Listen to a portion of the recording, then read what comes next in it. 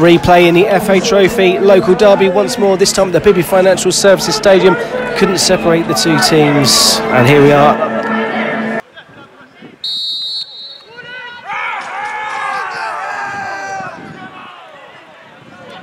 They come from Pope, who's captain for the day. It's an early touch for McCollin, and he gets an instant away, and that's not far at all. McCollin, who was only on the bench for the first tie, afforded far too much room, and that wasn't far wide. Little dummy, and there's the first early chance. That's a free kick right on the edge.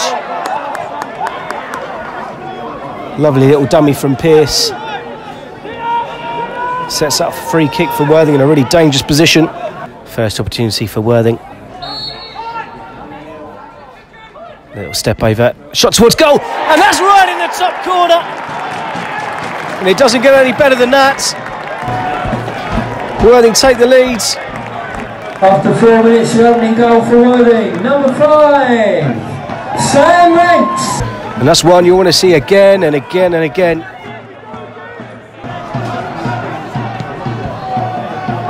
Ball spread out here for Crane, gets a nice flick on. An early cross in, and at the back post, Ajiboy steaming in, and that was a chance. Once again, little flick round the corner from Starkey. Pearce back to Starkey, good football, but the offside flag was up. Starkey was there again, nice football, and carrying on his run was Rents. Now can he deliver across? It's low, and there were appeals for handball. Nothing doing.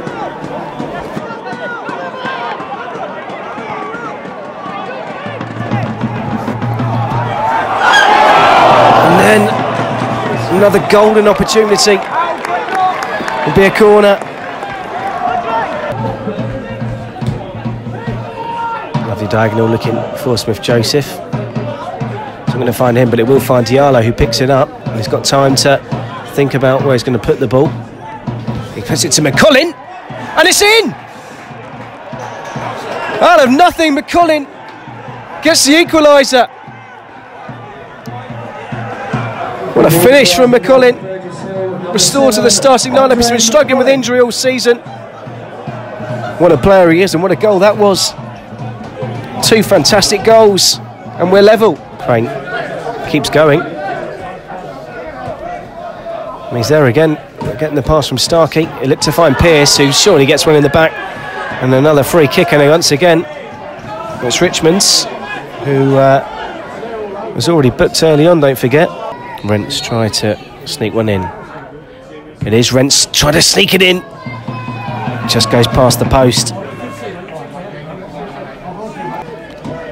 Barker. The ball that's been missed by Diallo, and that could prove dangerous as Worthing. Pile forwards. If it's Pearce that comes in. And Worthing's lead's restored. Diallo's caught out of position as he went to clear the ball. And Worthing steamed forward, and Pearce got on the end of it. Good low cross. Worthing 2-1 up.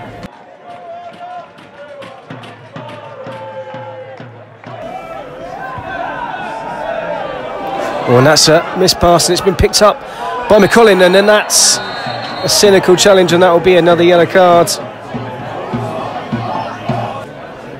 So McCollin against Pernpiel. Here goes McCollin. That time it hits the wall. Ball spread out to Ajiboy, who was in space, but Barker is there. That's a hard, strong challenge from Rents into Pope. Burgess Hill Town still on the attack. There's a chance for the equaliser. It took a deflection. That really should have been 2-2. Pat Harding. Corner went all the way through. It's going to be picked up by McCollin. He gets a cross in. It's turned away over his own goal. That was a vicious cross. Another corner whipped in. And a free header, and it's cleared off the line. And the referee gave a free kick in the end. Here's Rents.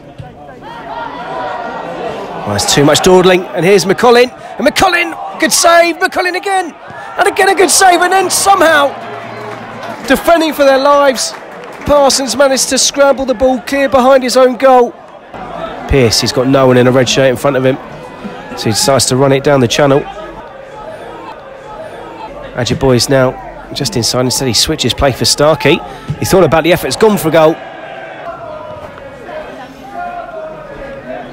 And they're immediately on the attack. There's a chance, the offside flag has gone up.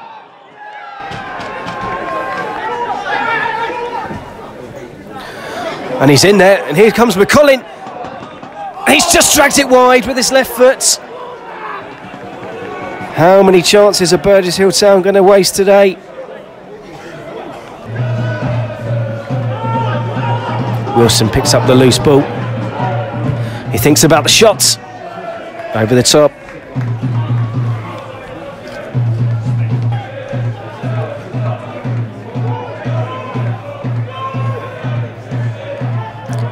Worthing playing it around at the back, and there's danger there. Referee's given a free kick, and that's very fortunate for Pampio in the Worthing net, who stayed down. The clever ball through to Pearce. He's gone down really nastily. He landed badly on that ankle.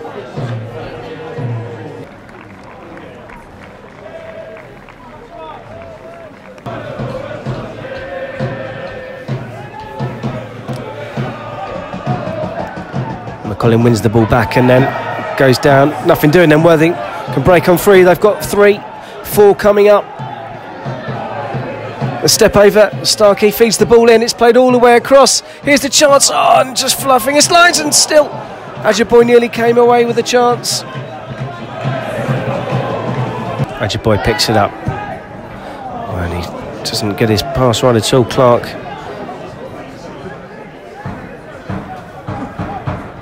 Crane. Now Starkey. Starkey keeps going, gets a cross in, and coming at the back post. It had to be for Parsons. Burgess Hill Town left 5 up. Harding gets the ball out. And a strike from distance, just over the top.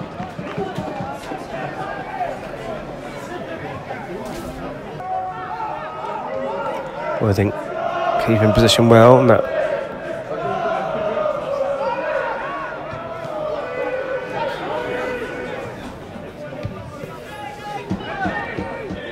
Miles. Clark comes short. Rents. Bud. Worthing. Nearly every player's touched the ball. And Starkey takes a good save. James. And that has to be a free kick right on the edge. Parsons failed unnecessarily. Worthing have a great chance from a free kick yet again.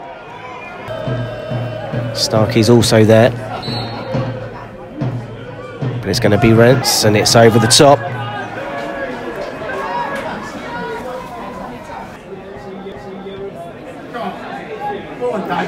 Ajiboye takes off. It's got past one. He goes on the outside. He's still going as he run out of pitch. Just about. He's won his team a corner though. And it's in at the near post, headed away. There's going to be 4 minutes of additional time. The referee has indicated a minimum of 4 added minutes to play. That doesn't seem very much considering the injuries, but that's what it is. There's almost a chance there. As the ball was crossed in. It's got to go long from James, you think now. Referee's just had a quick look at his watch. And he does indeed blow the whistle. Worthing progressed through to the second round of the FA Trophy.